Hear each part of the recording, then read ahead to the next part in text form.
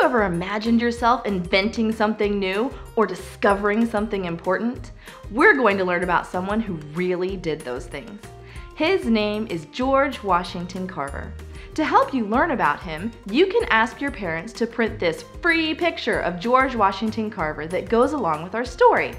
You can color the picture, answer the questions that go with it, and after the video, you can use the instructions in the Bible shape to enjoy some time with God, your Creator, for yourself. And now, it's time for the first part of our true story about George Washington Carver.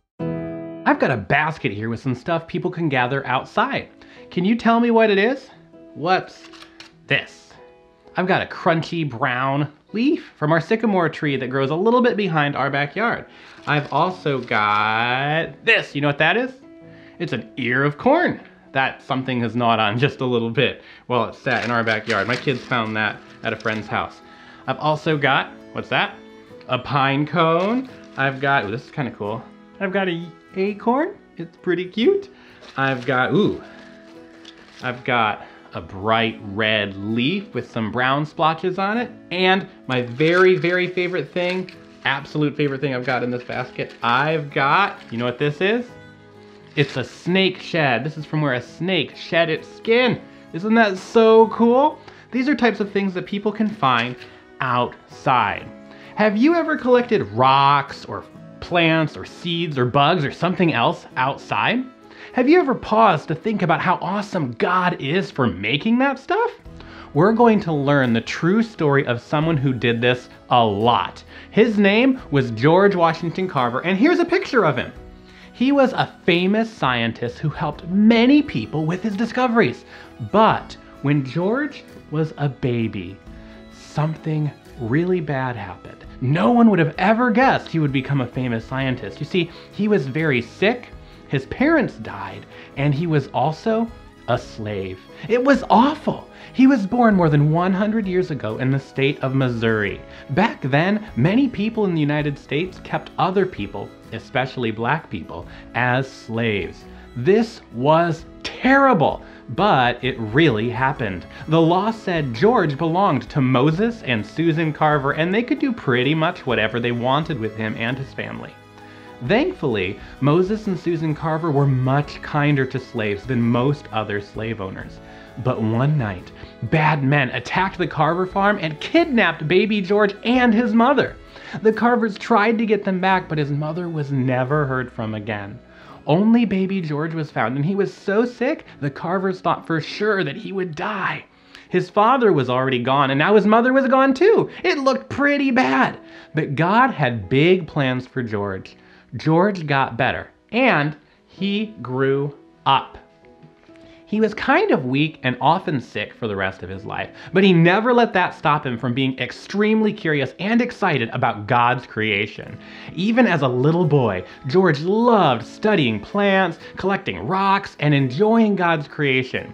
When George was very young, a new law set all the slaves free, but since George was an orphan, the Carvers continued to take care of him and his older brother Jim.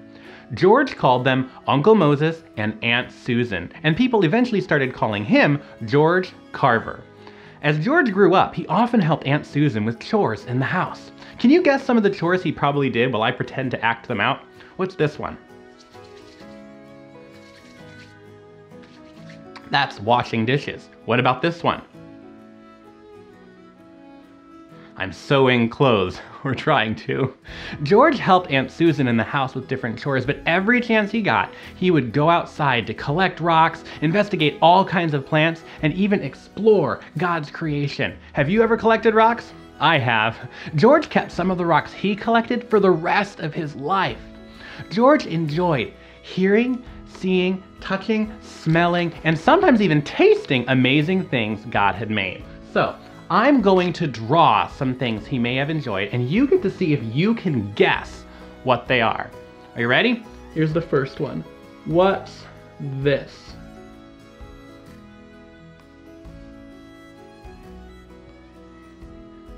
That is a bird. Now, George would have been able to see a bird. He'd have been able to hear a bird. In fact, he probably even tasted some birds because we eat some kinds of birds. So that's something in God's creation that George would have enjoyed. What about this one?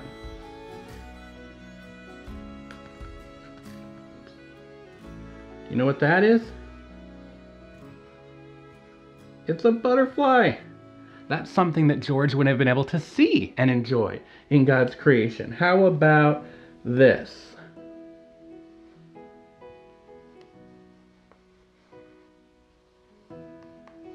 You know what that is? This is something he probably would have tasted, and he could have smelled it and seen it. It's a strawberry. One last one. Do you know what this is? This is an easy one, I think. It's a flower. That's something he would have been able to smell and something he'd have been able to see. George was especially interested in plants. He even planted a little garden in the woods and studied the plants he grew there. George learned so much about plants that people called him a little plant doctor and even asked for his help with their own sick plants because he was so good at helping plants grow and be healthy. But George still wanted to know more. Aunt Susan taught him to read, but George still had so many questions about the things he saw in God's creation. I wish I could go to school and learn more, George thought. But he couldn't go to school because the school in his town was only for white children. That was very wrong. But it didn't stop George for long. George wanted to go to school so much that when he was only about 11 years old, he packed the few things he owned and moved to another town called Neosho, where they had a school that he was able to attend. He was so excited to learn. But wait a second, he's like 11. Where would he live? Who would take care of him? What's gonna happen next? To find out what happened next, you can watch George Carver Part 2 on the Kids Enjoying Jesus YouTube channel.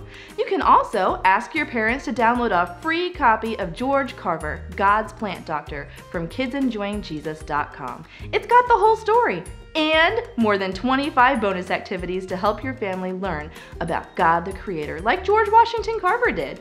You can try one of them today. It's called Daily Detectives.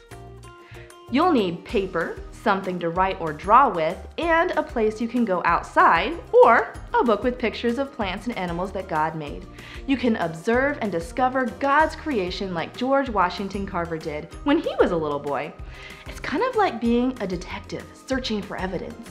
Find different things God made and look closely at them for clues about how they're the same and how they're different. Think about all the different pieces God had to think of and plan as he made these things. Write down or draw some of the things you notice on your paper.